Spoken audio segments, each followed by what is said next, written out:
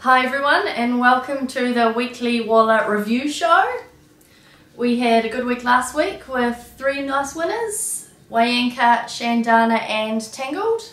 Yeah, Wayanka, he's taken a little bit of time to work out, but now he's a gelding. He's got the jump done nicely on Monday, and then yesterday Wyong, Tangled wasn't exactly blessed with the greatest of rides, but he did it the tough way and won well. Looks a progressive type, and Shandana's a horse who's always promised a great deal, but never really got to the dizzy heights we had hoped for. But blinkers on yesterday, wow, she was impressive. She was. How's your holiday? It was good. Had a nice couple of days off. A long weekend? Yeah, it was very good. Well, you've been training hard? Yeah, I'm doing a half Ironman for a brilliant charity called the Hope Foundation. If you'd have any interest in donating to the charity, then please go to last week's newsletter and you'll find the link. It's a very worthy cause, and the guy I'm doing it with is actually, his aunt lives up in India, and so the money goes all direct. Obviously any donation is very welcome. And how far is Ironman? So it's 1.9 kilometres swim, 90 kilometres on the bike, and then run a half marathon. Oh gee. So it's hard work, but anyway. It'll be worth it. It will. Right, Randwick Saturday, Sydney Cup Day. Yeah, absolutely. Postponed 2 weeks, but it's a good day's good card. Very It is. We start off race 3, the mile race. We've got the 4 runners. Sizzling Bullet. Sizzling Bullet, he's drawn barrier 2. Blake Shin rides. Listen, this is much easier than his last start, and hopefully he can bounce back to a bit of form, because he was in the form of his life leading into the Guineas.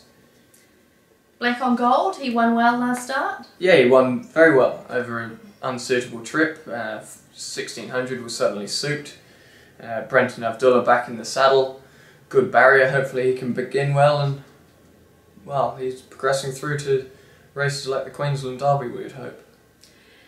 Egg Tart, it's won its last 3, but last 2 this prep.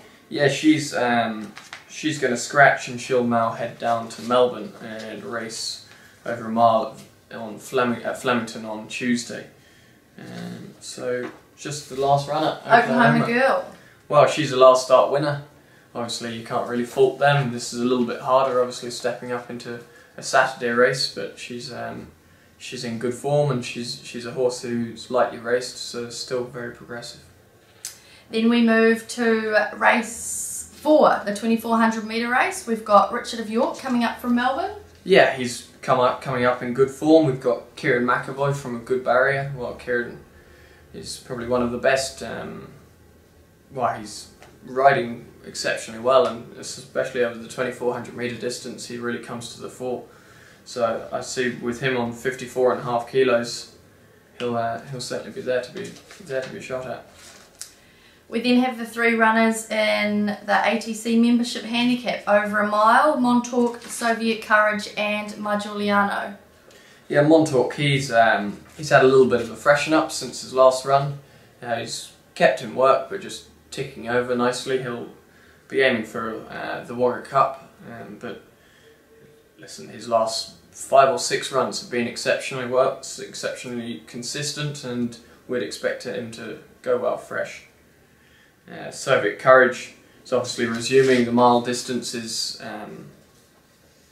as far as we can really stretch him out first up, but it's obviously still short of his best, and when he gets up over 2,000 metres, that's when we'll see him really come to the fore. And similar for My Giuliano, a mile he is still very competitive, and he's drawn barrier 5, so he should be able to get a nice run, but once he gets up over trip 3rd up, I'd imagine that's when he'll be really hitting his straps. Then we move on to the 1000 metre race. Sir Bacchus, first up, he goes pretty well fresh. Yeah, he does. He won his first up run last prep. 61 kilos makes things very difficult, but Kieran knows the horse well and has won on him before. So he's in for an exciting winter preparation, and well, he's going well enough to win a race like that. Then we move on to the Sydney Cup, the 3200 metre race. Who shot the barman? Blake Shin? Yeah, disappointing to see barrier 15 when I think he drew barrier 4 from memory in the original Sydney Cup, so that makes things a little bit trickier. But he's come out of that run, or that non-run, I should say, very well and completely unscathed, and galloped this morning really nicely. So he's certainly in for a bold show again, and it's just great to see an old horse like him just come in time and time again and hold his form. Definitely. Brenton of Dallas back in the saddle? Yeah, I think he's a little bit of a sort of forgotten horse. He was second favourite for the race from memory last year, and he's going every bit as good as he was this time last year. He just, simply the wet tracks have been holding him back. I mean, had you put in a couple of placings, which he would have almost certainly got on better tracks, then he'd be a lot shorter in the market, that's for sure. Brenton knows him well. Tricky alley, but it's 2 miles, long time to make up for it. And Kinema, Tim Clark, barrier 14. Yeah, barrier shouldn't really affect him too much. We'll ride him exactly how we did in the original Sydney Cup. We'll just leave him very much up to Tim, just settle wherever he's comfortable. If that's going forward, then that's going forward, and if it's going back, it's going back. It's the most important thing for that horse is being able to switch off and relax, which he has actually been doing so in the last 10 days or so with the earmuffs on. Tim got him to relax beautifully in the first half of that original race, so there's no reason why he can't do it again. And Pianissimo, last start winner, running over the 1400. Lee Megorian's riding? Yeah, takes a valuable 3 kilos off. Lee's a good rider. He's actually ridden out his claim obviously in New Zealand, so it's good for him to come over here and then suddenly get a 3 kilo claim again. Obviously he won with the claim last start, but this is slightly harder, obviously being a Saturday race. But he obviously runs for apprentices, as he had a good run for them last winter as well.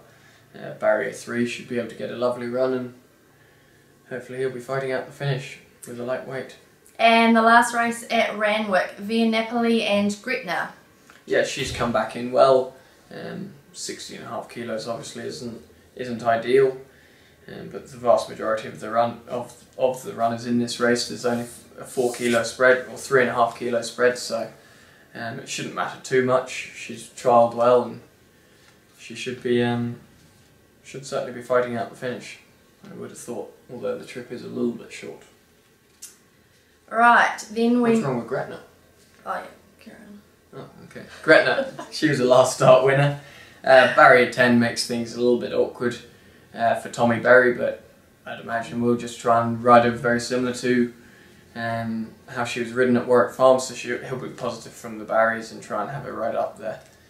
She was obviously brilliant in winning that race, and this is harder, but there's no reason why she can't have taken confidence and build on it. Right, now we'll go to Caulfield. We've just got the 2 runners. Irish Optimism. Yeah, he's a nice horse. He'll really appreciate stepping up to the mile distance. Craig Newart in barrier 2 is only can be a positive. He should be able to get a nice run in transit and consume little to no energy in the mid stages, and really let down strongly. Obviously his first up run was just short for him, but it was just simply building him in fitness and conditions, so he's going really well. And French Emotion, she's been running well in Melbourne the last 2 starts. Yeah, she has. She's on the quick backup, dropping back to 1400 metres. I guess is a slight concern, but obviously her ratings suggest that she is by a long way the best horse in this race. Ben Mellum gets on really well with her, again from a good alley. I shouldn't see a reason for it to be too sharp for her. We've done little to no work this week, and she'll really be there trying to take out this bonus race. Very good. That's it. Have a lovely weekend, everyone.